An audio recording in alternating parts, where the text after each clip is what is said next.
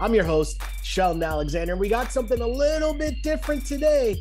We got a bonus pod where we're breaking down the Stanley Cup playoffs, and we brought out the big guns to help us out as we deep dive through each and every playoff series to give you the goodness to try to help you make some money.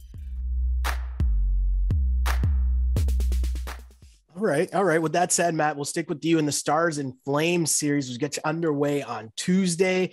How much are you looking forward to this series in terms of betting on it? Which side are you on? I'm so now I'm doing the Michael thing where I'm not looking forward to this series because I'm probably going to be on the Stars a fair amount, right? This is my Caps Panthers, if you will, where I'm just wildly uncomfortable about it because from a hockey eye test standpoint, there's not really that much to not like about the Flames, right? Like they have the Matthew Tkachuks of the world, right? Who last we saw in the playoffs was having to be removed from a series against the Stars that might have turned things in the favor of the Stars. And so they get this rematch. And so there's reason to like the Flames. Problem is, we're pricing things, right? We are valuing things. We are putting an evaluation on a team from a number standpoint. And we're looking at a series price of plus 290 and a game to game, certainly in Calgary, of plus 185 to plus 190.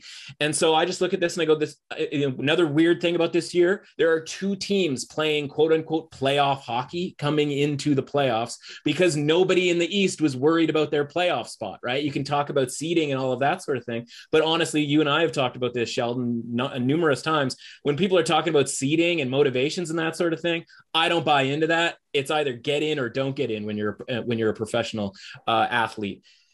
The Stars are one of the two teams that have been playing that style of hockey. And I think there's a chance to jump on a team as an underdog to maybe get that surprising road win in game one. I think it's the Stars, and you're getting a plus 190, plus 185 price tag to do so.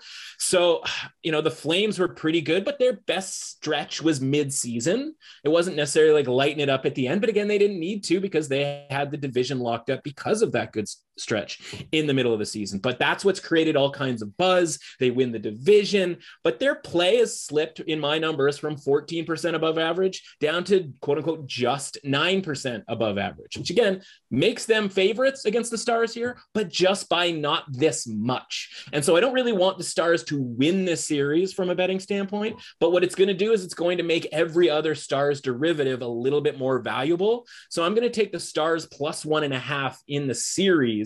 It's available at plus 125, right? So that means just force a game 7 or win the series in some way, shape, or form. So I'm going to play a little underdog in the first game and going to play them in the underdog series handicap point spread, or however you want to game spread, however you want to call it. I'm going to play it that way. I still think the Flames advance, and maybe this is me sort of cowarding at this point because, a young Matt Russell of maybe last year would have just said Stars win this series. I'm going to play it a little more conservatively here with the plus 1.5 series game line.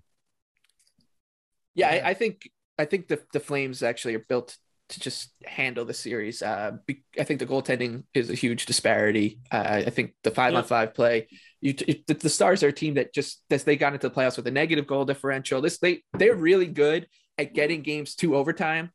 That won't really help in the playoffs when it's 5-on-5. So I believed in this Flames team all season. I'll pat myself on the back because I have them to win the Stanley Cup at 45-1 from preseason, and I have a Daryl Sutter to win the Jack Adams. So I'm been a believer. I'm just going to keep believing that this Flames team is just too deep to get found out here. I think it could be a little tricky. The Stars are a very tricky team, but I think just the depth is going to win out here, and we could see a pretty short one. So I'll be playing Flames minus 2.5 at plus money at a big number. I think is worth a shot, but other than that, not too much betting interest here in what I think should be and hope will be pretty straightforward for Calgary.